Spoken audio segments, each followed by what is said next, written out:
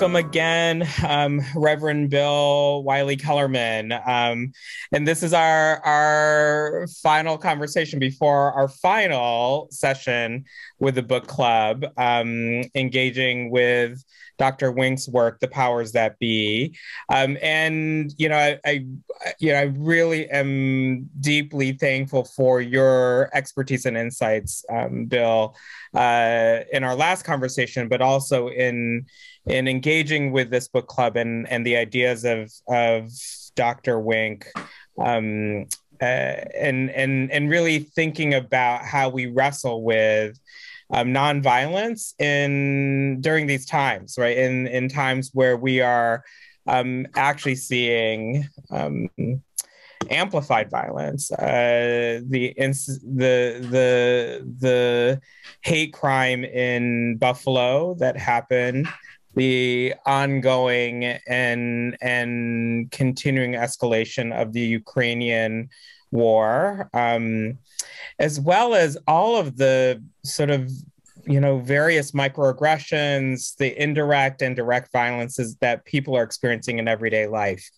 And I actually wanted to ask about your insights of how we can practice in our everyday life, practice really nonviolence, especially when we're wrestling with our reactive nature, like wanting to make things right because we're witnessing such sheer violence in our everyday life, and how you've, sort of your strategies, your tactics, your approaches, how you've centered into this practice of nonviolence, and how we can support each other and our community at large with engaging in this this practice of nonviolence. Well, maybe I'd start with the notion of practice, which has multiple meanings, but one of which is practice, practice, practice, and I think the kind of the spiritual disciplines that go with practicing nonviolence is a part of disciplining basically our hearts, as well as certainly our minds as well, but in such a way that we're formed in nonviolence. Our personalities, our character, such that in a moment of where some kind of action is suddenly called for in a situation of violence, say, our instincts are trained. We act instinctively out of a commitment to nonviolence, and that means resisting the spirit of violence that's all around us, right? That all the things that you just named. I was in a conversation a few weeks ago with a resistor in the Ukraine, a pacifist, Yuri Shalazenko, who, in the midst of the bullets flying and the tanks rolling, is he someone you know? Do you know him? I know his name, and I think you've mentioned him to me before as well. So, did we talk about him in our last session? No, we didn't. I think this was another conversation that you and I had. Yeah, well, the conversation that we were having, he with a group of people, he was talking about a recent caravan that came from, I think, started in Italy. And it was a caravan of 70 vans driving across the border and to Kyiv. and sort of paralleling the tank caravan that was at that time stalled. And the caravan was carrying food and medicine to the city, and then returning with refugees, carrying refugees. Mm. So it was really, I thought, a creative, nonviolent action in the midst of the war. And he said the task was to speak the truth, and even in the midst of the war, to be building a culture of nonviolence and living it and participating in it, acting out of it, practicing it, as you said. And it's really this building of a culture in a way, right? It's really engaging, connecting with other people who are working together toward that, like this building our capacity to do that. And that there may be times that it's not always perfect. Like our practice, we could keep on practicing, but it's, there are times where we may act out in violence, but we can hold each other accountable in that space, right? That we can go, wait a second, and engage in our imaginations, right? Our creative spirits to in a way check each other and check ourselves, right? To go, could there have been a different way, a nonviolent way to approach what I had when I acted violently, right? And I think that's one of the things that we don't talk about as much, is this, and maybe in my circles we don't talk about it as much, is this in this space that, like, it takes work, it takes practice, it takes our building of this culture together, and holding each other with grace, right, when there is that fallenness, when there is this space of, oh, I actually responded violently, or I acted violently, or whether it was direct or indirect, that I need to now find ways to work together to repair that, or find, to inspire my imagination to creatively understand what I could have done differently, so that going forward, as part of building this culture. Right. And I think, Go ahead. I think it's what we do in nonviolence training, whether it's training for violence de-escalation and or training for nonviolent direct action. And so often those preparations involve role plays where we're putting our bodies in situations where we imagine violence, or even experience it in the role play, and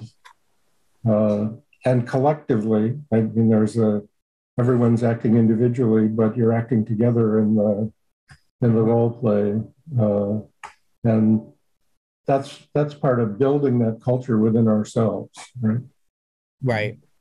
And I love that practice, again, like coming back to practice and coming back to, in a role play or in community gathering, in those kinds of trainings where we're focused in on sort of, in those spaces, we can actually experiment, test, engage with those times, or those places where we may be confronted with violence.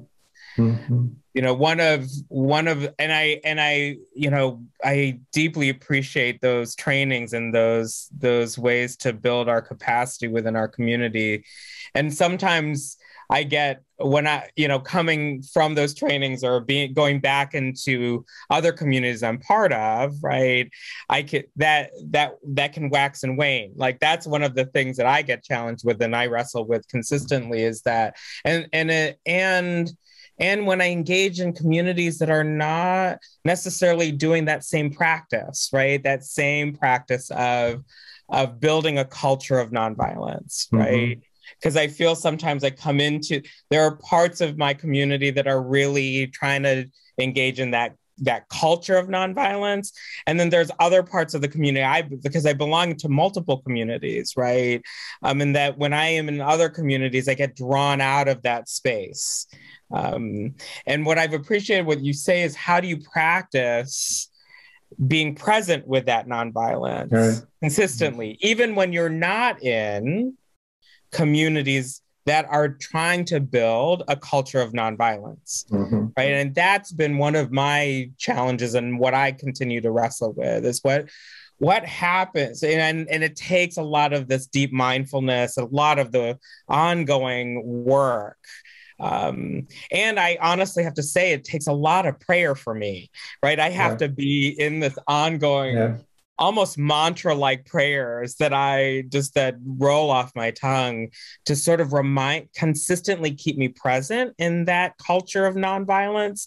Because when I'm in other parts of the communities that I belong to, where there is actually a culture of violence, right? Not a culture of nonviolence, but an existing culture of violence, where when someone witnessed something being done against our community, there's this reactive force, right? That's quite aggressive.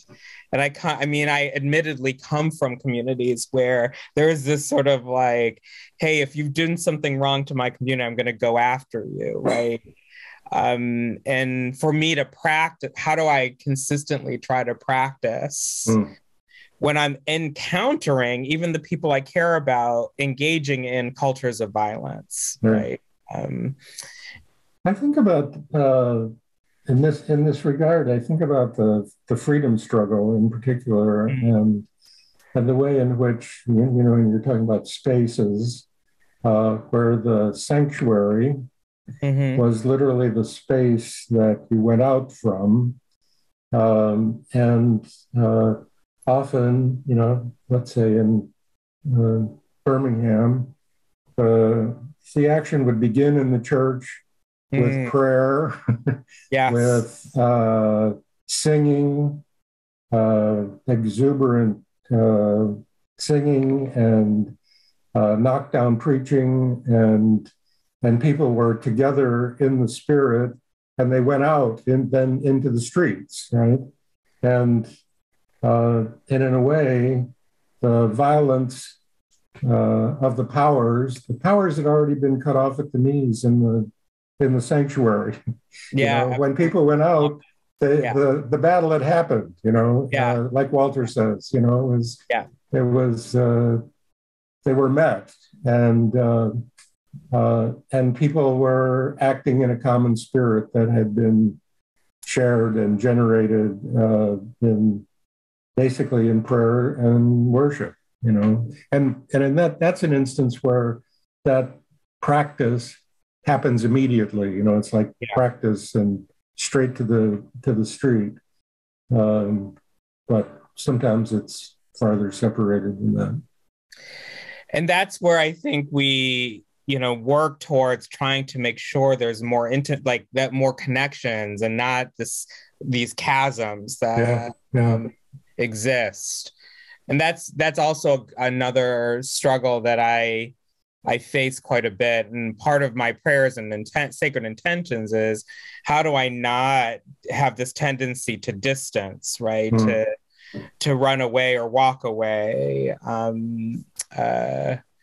So that my engagement and my practice of engagement, right, is keeping people close rather than far, consistently seeking to humanize, even though there's a tendency to dehumanize and distance, so that it's a lot easier to perpetuate or to commit acts of violence. And that's hard. That's been really hard.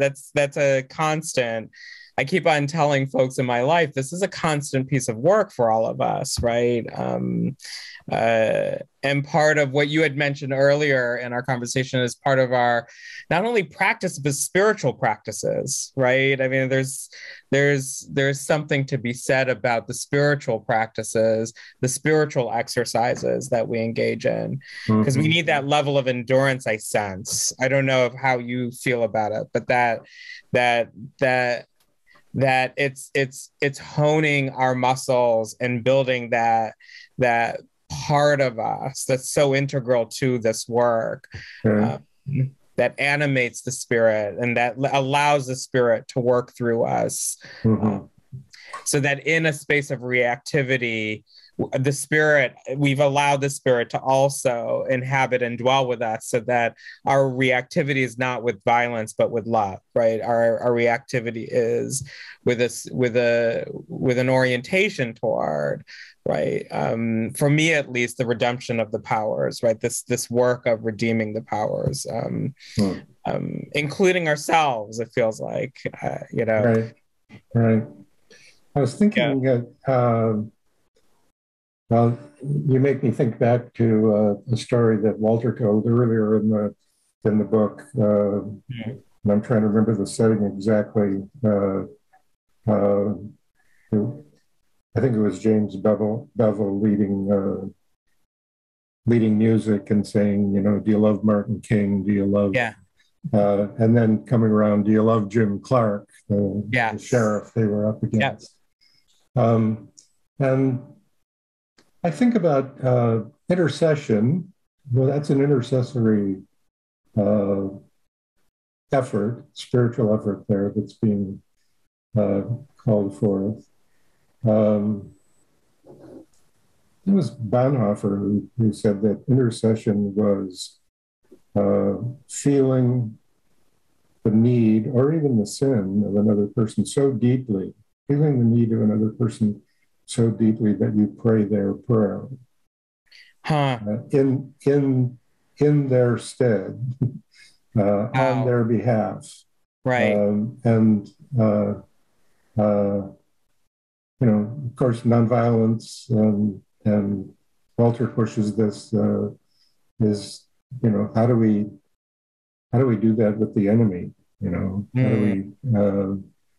do we pray their prayer in their stead? And that's sometimes at least there are times in my life where it's hard to pray that prayer, especially if I continue to feel the deepness of that wound, right? I was talking to one of my close colleagues who's with the Black Women's Cooperative in Boston, which I've talked about quite a bit. And she asked me, she's like, Fernando, I continue to try to hold compassion, but it's getting harder and harder. Especially when, not only my life is on the line, but a lot of like the hurt, that pain. There's like so much of that searing pain that exists in her body. That materially and spiritually, it's so deep that pain is so there, so present. And that's where when I talk with her and when I experience my own wound, right, how it gets harder. It's hard for me sometimes to pray the enemy's prayer, or their prayer, not even the enemy's, another human being's prayer, right? How do I keep them humanized, right? In the space of they like me are human, right? But at the same time, I feel that pain of as my, as she often says, the sword that pierces your soul, and it continues to pierce your soul. And And yet I witness her in her space as holding compassion, right? Like, and I was like, I told her the other day, I was like, as much as I saw you, we were in a meeting and I literally witnessed her getting eliminated in that meeting, right? Like, in a lot of ways, getting eliminated in that meeting. Yeah. And every attempt that a number of us in that meeting had made to try to keep her humanized and keep her present with us in that space. It was fascinating for me I was getting increasingly upset, increasingly angry. And she literally stopped the meeting. She literally just stopped all of us talking and said, I just want to remember and remind each of us that all of us here are human beings. And it literally just sort of shifted how we interacted with each other. She just stopped it because she could tell already that she was going. She was getting, she's becoming so invisible in that space. And she was actually the person. She had to keep on raising her hand and keep on exerting, her presence, until finally she just literally said, "Can we just stop?" And which for me was actually I told her afterwards. I said that was really pivotal for us to remind ourselves of our own fallenness in that space, right? And to reorient ourselves into a space of nonviolence. That to me but it was so hard to get. It was just really, it came at a cost, because afterwards I admittedly have to say, I was exhausted after that, Bill. I literally and I was with her, was just like, I don't know if I can do this anymore. This is just really difficult to witness you consistently getting pummeled in these spaces. She's like, Fernando, but we're together. Like that, like if I could not have been there, right, I would have been eliminated, right?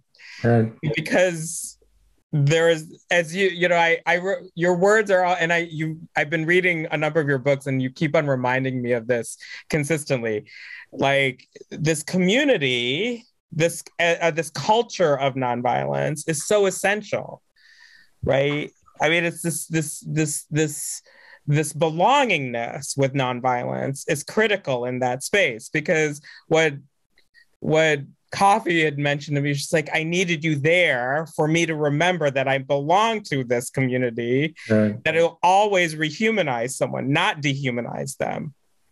That my reaction to my own elimination is not to counter it with violence, right? But to remind people of my own humanness. You're talking about an academic context here, I'm thinking, right? Yeah, it was a very academic context. Which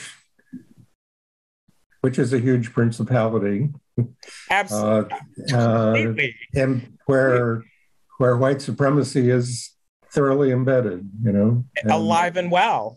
Alive and well. Really. And to,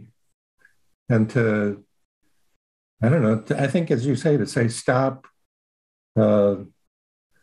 we're human beings, is to try to create some space and freedom in the midst of that kind of spirit operating full tilt. I have a friend here in Detroit, Filipino professor who has a long saga, and I was just hearing it again the other night, but it's very much the same, of being eliminated and dissed, and even by student avowals, right? Absolutely. And but it reminded me, I forgot which book you had written this in, but it reminded me of, it's almost like taking a breath, right? It allows for us to breathe in that space.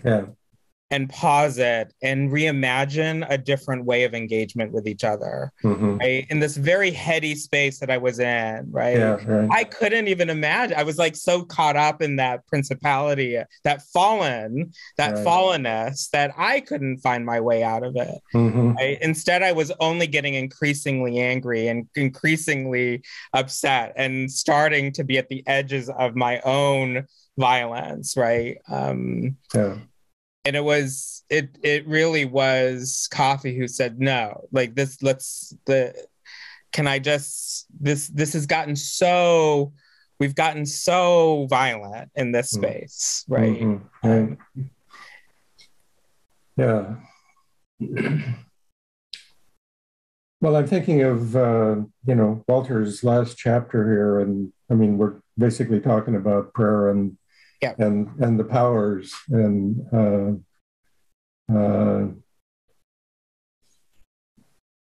he comes round to, here at the end of really throwing down for prayer as a fundamental engagement of the powers.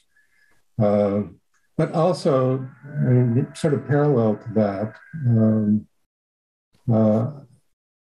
I think of pastoral work, which I've done in a congregation, not so different from an academic context in certain ways, institutionally. But in pastoral work, you're considering as a pastor, the relationship between God and a community. And so often we assume that's the whole picture, but in fact, the powers are intervening there as well, whether you're talking about white supremacy or,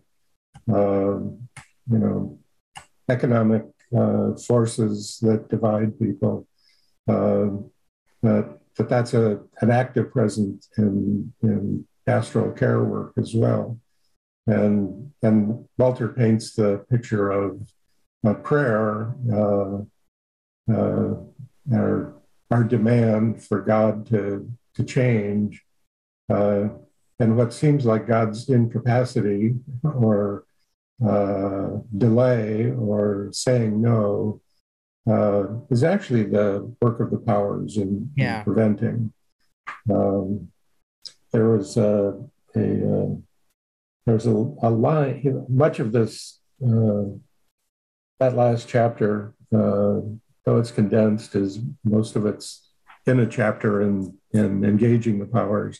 One line that's left out of this synopsis that I think is one of the most brilliant in the book is he says that a miracle is only what the powers have deluded us to think that God is unable to do, right? Or have convinced us is impossible, right? Right. And that prayer is opening the space for the possible, right? Right. Yeah. And the realization that the miracle is there already, right? That the miracle is in that space, right? That the miracle is not impossible, but actually real, right? It actually can manifest and actualize, right? And I appreciate that you brought that passage that's actually missing in the powers that be, but as you said, is really spelled out in the third book of the trilogy. Because in a way, it is our practice of prayer and our engagement with prayer, our consistent work with prayer that allows for the manifestation of the realness of a miracle, the material of so the spiritual force and the material together unite to make that possibility, the horizon open up for that miracle to occur. Because the powers then become redeemed, it feels like, in that space. At least that's my understanding in the third book, right? Yeah, that's certainly what he's calling for. That I forget what his line is in the epilogue, but that the work is not just for us to be free of the powers, but to free the powers from their own bondage to death as well. Their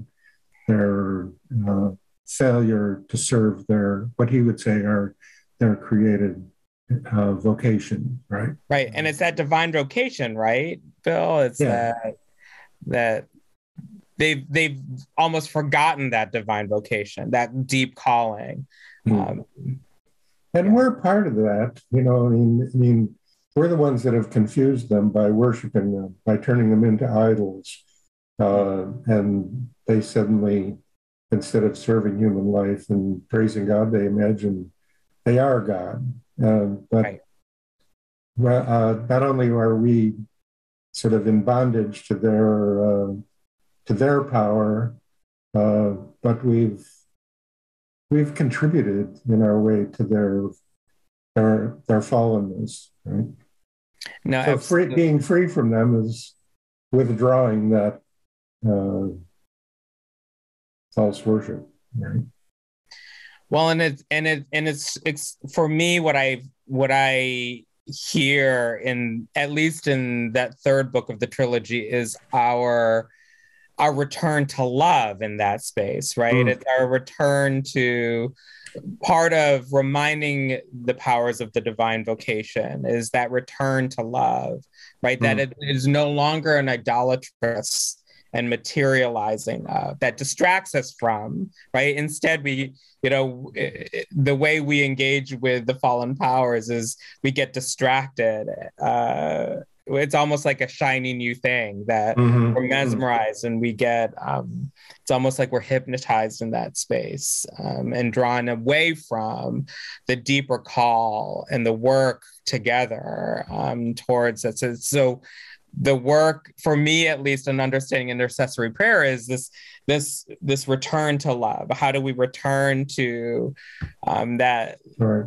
that space? And that's a hard thing too, right? Like, because a lot of folks are like, well, what do you really mean, Fernando? What does wink really mean in that?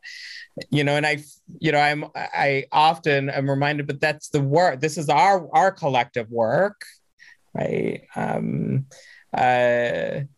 To engage with each other in not only the spiritual practices, but to remember the actual why we get distracted by the material, right? That is so beholden, that what roots us in such earthly things, right? Can be equally as distracted. And that's our work too, to hold each other accountable for our whole ecosystem, how we live with each other and live with this world, in this world together and with other, God's creation, right? Right. Yeah. And so that's why I'm thinking a lot about, well, what does it look like to do this, outside of our existing religious and spiritual communities? For me, one of the challenges has been is to think about outside of the communities that are already praying, right, or engaged in spiritual practices. I was talking to a number of students today here, and they were wondering why, before I start class, even before as they start coming in, I actually am just whispering this sort of mantra of prayer that I grew up with in the tradition I was raised in, and they notice my lips moving, like it's just sort of like it's just something that it's not a habit, but an intentional, mindful, like, this is how I'm going to start my class today. And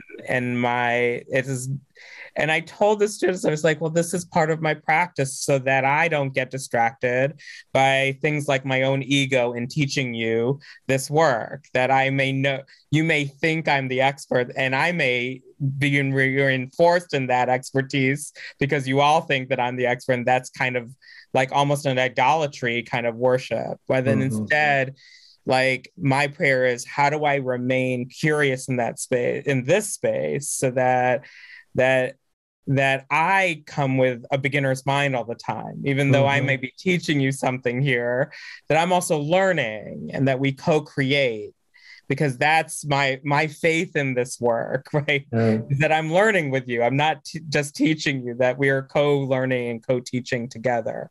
I don't know if that makes any sense, but it's great. Makes total sense. And, teachers bringing that kind of centering to the conversation that teaching is, as you say, co-creating in a conversation. The task of being able to listen and to hear in the classroom conversation.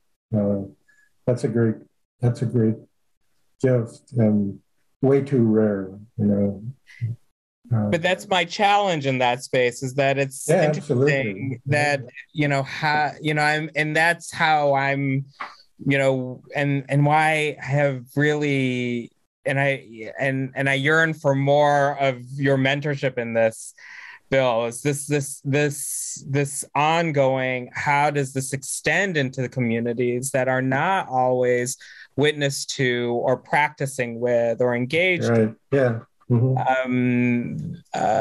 Sort of these approaches, because I learn prayer from people like you. Like, my practice of prayer comes from people like you, who've not taught me how to pray, but taught me in the practice of, right? You're reminding me of the spiritual practice, mentoring me and guiding me, like I can, I think in our last conversation, I'd mentioned, like, I feel like in a way, even though I haven't known you long, you've been a guide, it's sort of like, as many of the guides in my life have been so critical for me, and I'm curious, how do we, I'm like, oh, I wish that, how do we do this even at scale, in a larger scale, so that when I enter a classroom that I'm not familiar with, and these students who are not familiar with me, but then witness me doing something that I consistently do, that I don't want that to be a rare thing, right, Bill? Yeah, right. And we don't have to answer that today, but it's this question of, as we enter in this last chapter, the last chapters of Wink, as I continue to read your work, and the work of people you've written about, and as I listen to people like you as guides in my life, it's like, how do we scale this? Because it connects to what we began this conversation with, is how do we create these cultures of nonviolence, right? I mean, this is, if I've learned anything from people like you, is this, as deep guide, is that's this practice. Like, how do we do this practice? Well, I think we learn it from one another, that's for sure. I once asked Stringfellow about prayer, his prayer life. And of course, he was very big on the Psalms and the Book of Common Prayer, which he used regularly. But I said, so what's your practice? And he said, I pray more or less constantly. And I think in a certain sense, everything he did was prayer, and that's the invitation to certainly there. And I'll mention Walter too. My wife Jeannie was stricken with a real aggressive brain tumor, and Walter sent a note saying that he was using as a mantra, and you're thinking he called it to mind, but he was using as his mantra, interceding for Jeannie. Just a phrase, death shall have no dominion. And he said he was asking permission. Was that okay to pray for her in that way. And of course, it was lovely. Mm-hmm. Yeah. And that's powerful to me, right? I mean, I feel like because that connects the sacredness of these intentions and practices together toward life, right? Toward this redemptive life, right? It animates us differently that we can get beyond the death event, right? Or we can and it brings us closer to a space of deeper mourning, right? Of a loss that we can actually liberate in a different way. At least for me, when I witness that and hear that. In your water book, that's also this flow of, like this, it almost is the living water for me in that way. Right? And so much of that, I feel like in Detroit, we've been learning from and listening to indigenous women, water protectors, who are doing, ceremonial water walks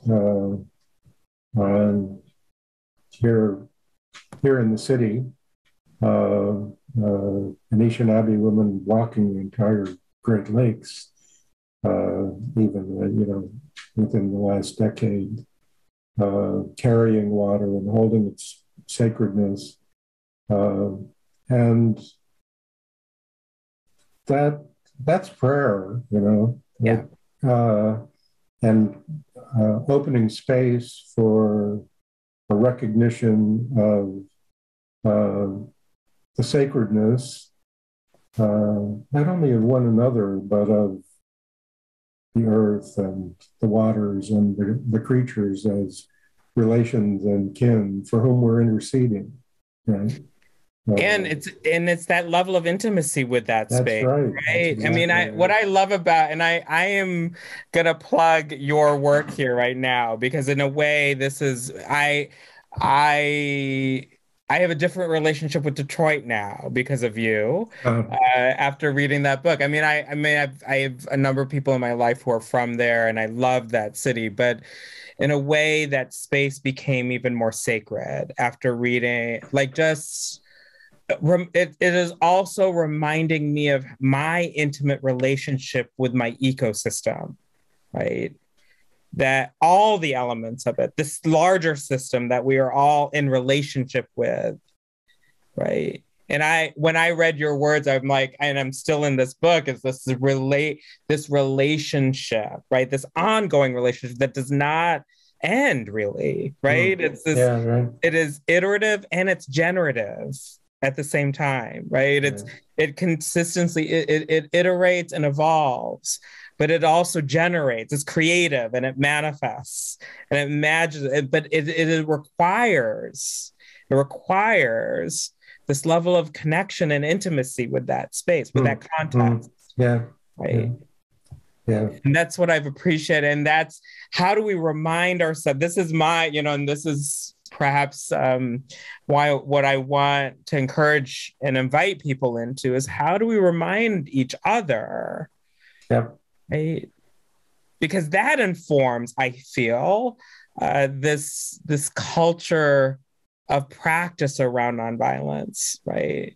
This culture of nonviolence actually is animated, for me at least, when I read your work in this way, and when you've reminded me to read William Stringfellow to really reinform how I've read Walter Wink, right? And I see this, like, it's become such a gift. These last few weeks with my encounter with you has been a gift, because it's brought me to a deeper intimacy around the theology of the powers that plays out really in these contexts, right? Like, I'm so glad for that. But this is where I'm encouraging everyone to come into this space. How do we continue to come into this space daily, right? How do we connect to more intimately these systems, right? So that the fears and anxieties of a fallen power doesn't leave us paralyzed, but actually Like, does what you've said over and over in your own writing, like, liberates us into that creative force, into that imagination, and that space where we are actually, right, able to walk toward it, right? Walk toward rather than run away, right? We don't freeze out of fear and anxiety, but are actually walking toward, right, something that is seemingly death, but is actually life, right? I don't know if that makes any sense at all. Yeah, it sure does. You know, yeah it's very beautiful. And that's where I felt really moved by this, and where I want to continue our conversations with the FOR community, as well as all the other communities that we're connected to in this. I'm very excited about that happening. I'm grateful for the connection and the invitation. So I want to thank you for having this conversation thank you, today. And I want to let our community know that we are hoping to have more of engagement with our larger community about this work, whether it's an ongoing conversation with Walter Wink's work, but also in conversation and real animated and engaged conversation with your work and William Stringfellow's work, as well as others who, part of this is to enliven what you've lived, Bill. Like I wasn't there when all of when I witness and when I read all your collective works is a really special kind of culture and community that doesn't have to be just unique into that space. It can be, it's with us to this day, right? And that's why I want to invite all of us to not wax nostalgic, but to recognize that it's with us here and now. Right. That, you know what I mean? These are not just words on a page that are in books, but these are practices, strategies, tactics, skills, love. For me, it's love, right? Of how we can engage with the powers differently, to create the space of nonviolence in our everyday life. So I appreciate your time and your willingness to engage with this. I'm grateful for it as well. And I look forward to doing this more. And I want to let our community know that we invite people's insight into how they might want to encounter and engage with this work as well. So that we can continue to do this work of nonviolence. One more conversation next week. Yes, absolutely. So we have another conversation coming up next week, but I'm hoping beyond that, we will continue our, not only our conversation, but our active work and engagement with each other in communities of nonviolence. Count on me in that. Yeah, absolutely. Thank you so much, Bill, for this. And I appreciate your wisdom, your insight, and your expertise. And your love, Bill. So thank you.